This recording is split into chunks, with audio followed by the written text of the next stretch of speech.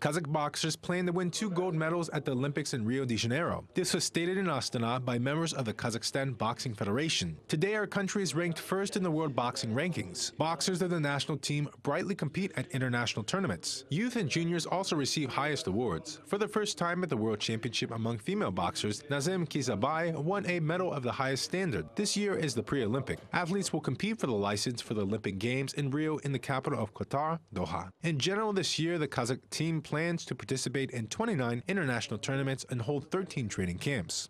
У нас лидеры есть, кто будет участвовать на чемпионате мира. We have leaders who will participate in the World Championship. They are waiting for the results of 3 versions. In the APB, we already have a license including in the 60-kilogram weight category, Birek Abdrakhmanov. In the second season, we must receive at least 1 to 2 licenses. Astana Arlans plans to win a license. Во втором сезоне минимум оттуда тоже 1-2 лицензии должны получить.